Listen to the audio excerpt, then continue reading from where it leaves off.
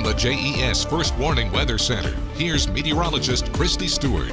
Well, today was pretty soggy for us, and it was a little bit cooler. We had those high temperatures in the mid-80s for a lot of us. We are going to be seeing that rain continuing into your Sunday, but we're also going to be continuing on that cooling trend.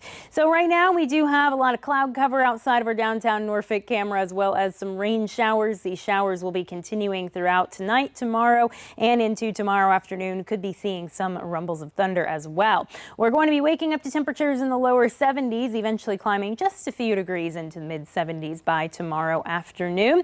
We are going to be seeing those temperatures back on the rise as we head into the start of the work week, but we're also going to be drying out for Monday and Tuesday. Monday, high temperatures in the low to mid-80s will be in the low to mid-90s by Tuesday. Pretty steamy out there again. We stay in those lower 90s for Wednesday, but we also see a return of scattered showers and storms. Those scattered showers and storms continue Thursday and Friday. We will be cooler, though, as we get into the weekend. We'll have those high temperatures in the mid-80s and drier by next Saturday, it looks like.